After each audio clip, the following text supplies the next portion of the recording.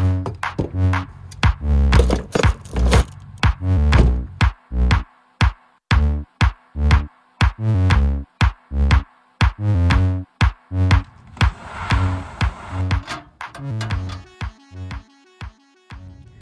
right, so today we're here with our pop-up camper.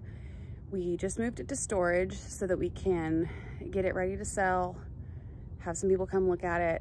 It's much easier to set it up here because we live in an HOA and we have to back it out of our slope driveway, set it up in the cul-de-sac every time we want to get inside. So I'd say that that's probably the one primary downside of having a pop-up camper for our family, was just that we didn't have a place where we could easily pop it up and down.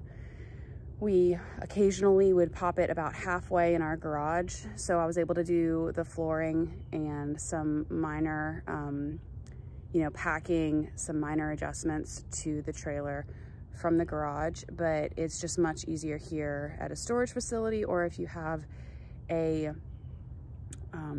place at your house that's flat that you can leave it out at all times. That is, so much easier. So we're gonna set it up. First thing, you make sure it's level, front to back, side to side. I did that. We have a ball leveler. We love this thing because we are able to put it around a parked camper. You don't have to level prior to parking. So when we were using the block levelers, you would figure out where you wanted to park, figure out how far off it was, whether it's like 1 inch or 2 inches off from being level, and then you would put your little blocks down, pull forward, and then back up on those blocks. This way we can kind of get it parked, put the ball leveler in, and then jack it to the level that it needs to be.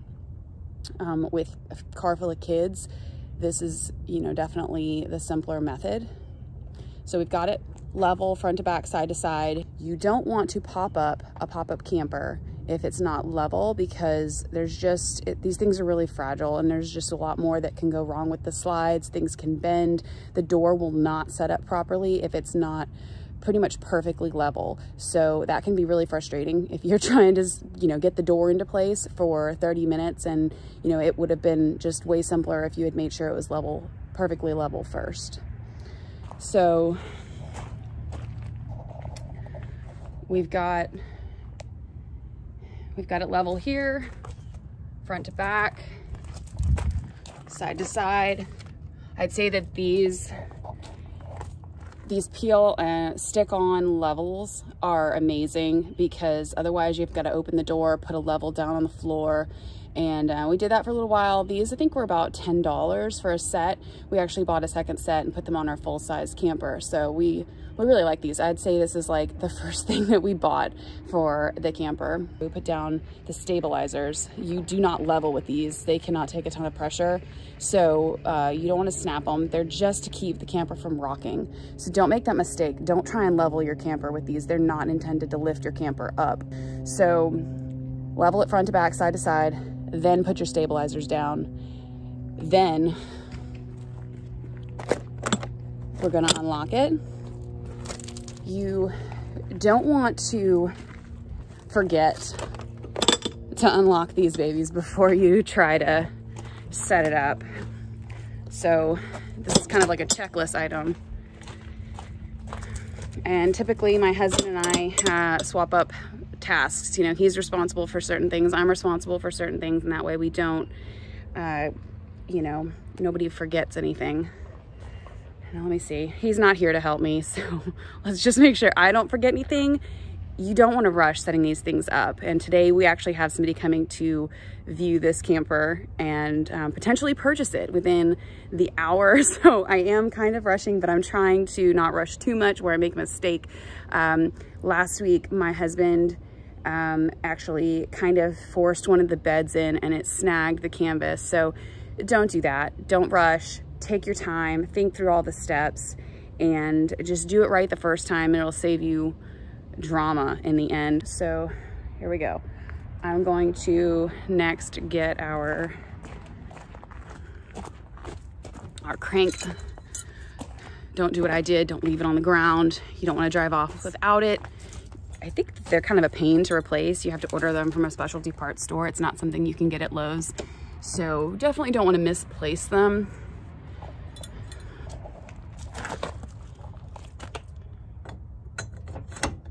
And so it slides into the back just like that. So this is a Jayco Jayflight. I think it's a Baja series, a 1207, and it sleeps 8-ish.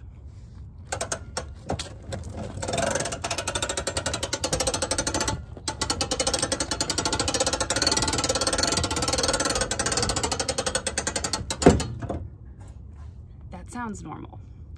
That scared me the first, I don't know, 4 or 5 times that it did that, but it'll make a popping sound about halfway through the cycle. Apparently that's the gears catching back up. From everything that I've read, it's totally normal. It'll make a kind of pop sound about midway through.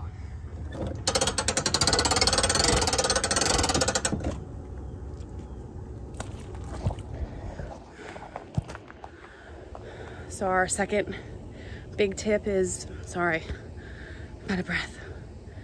I need to get in shape.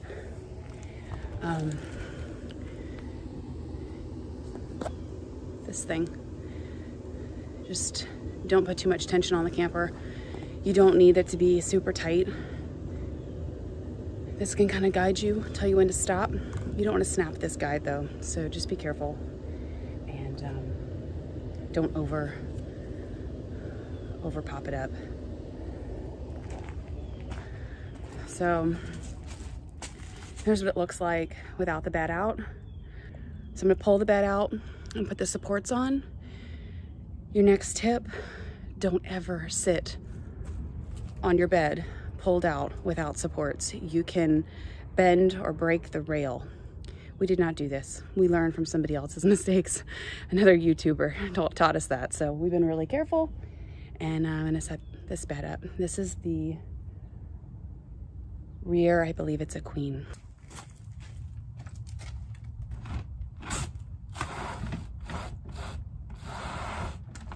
Doesn't pull easily, stop and double check and make sure nothing is snagged.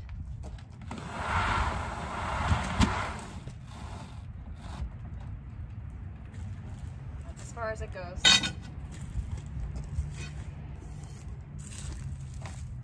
Goes down here.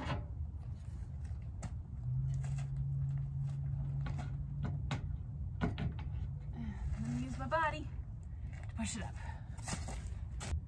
Curved end here, flat end there. And then we're going to pull canvas over the bed.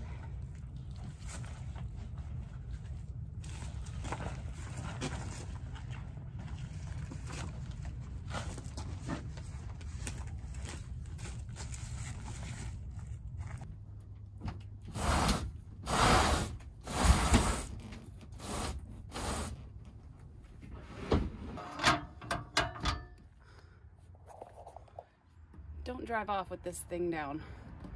Put that on your checklist. Always put it back in its home before you drive off.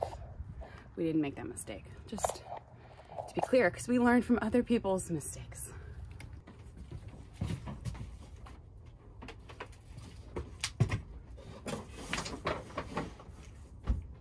One thing we learned the hard way is if you have a sink that flips over, make sure that it is lined up here, or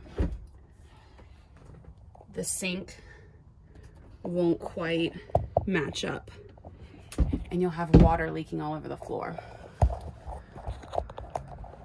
which my husband did when he was winterizing the camper. He forgot that this has to be lined up because this is part of the inside setup, which is, my husband did a lot of the outside stuff, I did a lot of the inside stuff, and it just made things go a lot quicker. But unfortunately we didn't spend as much time learning each other's jobs as we probably should have. So he made that mistake and forgot that this has to be lined up perfectly.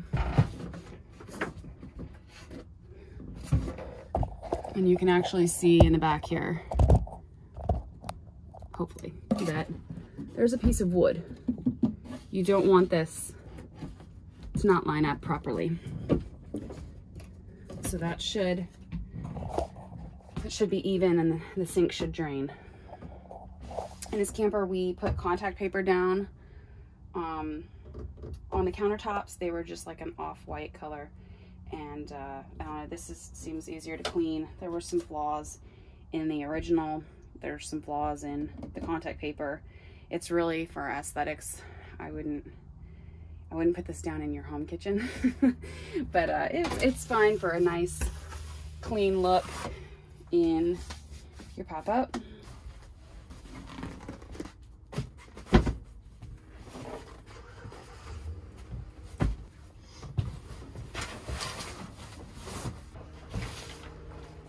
We bought these reflective blankets to cover the bunk ends and reflect the sun. It keeps it cooler in here during the summer because it reflects the light off the bunk ends. These were probably $10, and it was a great investment. So we're gonna give these to whoever buys this camper.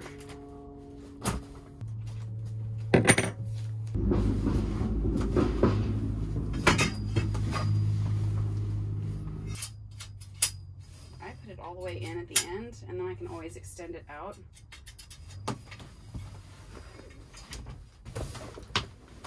Like I said, don't ever sit on these without your supports underneath. I'm gonna hook it here. And then push the beds out.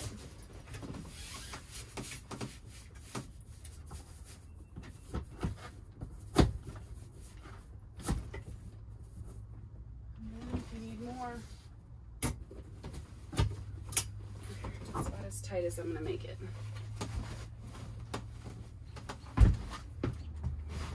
We actually covered these with stretchy, I guess they're called dining room chair covers. You can find them on Amazon, and I think it was $25 for a pack of 4, and you just stretch them over. We decided to do that rather than recovering these with, you know, indoor-outdoor fabric or something nice. I just didn't want to put a lot of money in it. We knew that we were going to be sizing up into a larger travel trailer later, so I didn't want to make any permanent changes. I didn't know, you know, if the person after us was going to want a different fabric to cover them. It just seemed like a lot of work, a lot of expense. So I left them as is. They're actually not bad if you consider that this is a 2007, I believe. It could be uglier. I've seen much uglier campers. So I just left them as is. I also didn't paint the cabinets because it was just seemed like a lot of work, and actually the natural wood started to grow on me.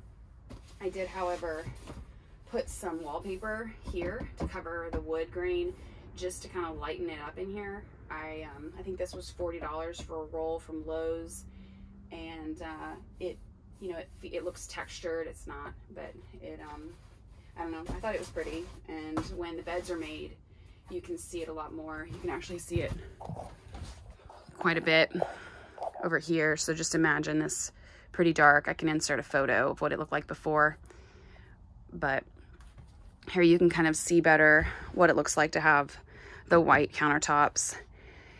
These are actually the drain system for the sink. You have to drain pop-up campers out. There is no holding tank in this. There's no gray water or black water storage. This does not have a toilet. And so the water comes out and it just shoots right out onto the ground. So we connect this pipe to the outlet, and then the hose connects, but interestingly, we found it wouldn't drain without an air vent. So this actually drains up next to the camper to let the air flow out, and then the hose drains into whatever you want to drain it into. We use some like very large gasoline cans. This is chalk. We use some gas cans to drain into. That's not the best solution, but for us, we weren't looking to spend $100 on a gray tank like that rolls and that you can take somewhere to dump. So that was just what we used temporarily, but you really have to have this unless you're just going to dump your gray water onto the ground, which we were staying at state parks and they do not allow that. And it's pretty gross actually, because you're, washing your, your food covered dishes in the sink, And then the gray water is going down, so there's food on the ground. It's gross. Don't do that. Just find something to dump into. I can go ahead and show you. There's storage under all these beds. Not the middle one, but we had some just collapsible bins under here for clothes, and that worked really well. There's another storage under here, which is much smaller. It's got the cover for the awning in there and the power cord down here. I don't know what that's for. One of the main downsides for me was that it was really difficult for me to pack the camper without being able to pop it up. I couldn't really open these well in our garage, so a lot of what we packed was just here on the floor and not inside the storage compartments. So we left things that we didn't really need to take into the house, you know, nothing that needed to be washed. Things that always were in the camper, that's what we tended to keep in there. The dustpan and broom we kept in there, some extra cleaning stuff, the reflective blankets we kept in there because, you know, we didn't need them at the house. So just, you know, think of where you're going to keep things, what you're going to need to access, because you don't want to have to pop it up to access something that you need to get out of the camper. My last tip is to make sure that you fasten these underneath. Ours are Velcro, but others, I think they have tie straps or something. Just depends on what kind of camper you've got. Make sure these are Velcroed so that no one rolls out of bed. I've heard of children and puppies falling out through the cracks, and this is also to prevent bugs from getting in. So just make sure you go around and fasten all the way around the camper. Our last step for setup would be to cover these. I'm not going to deal with doing that right now, but otherwise looks pretty good.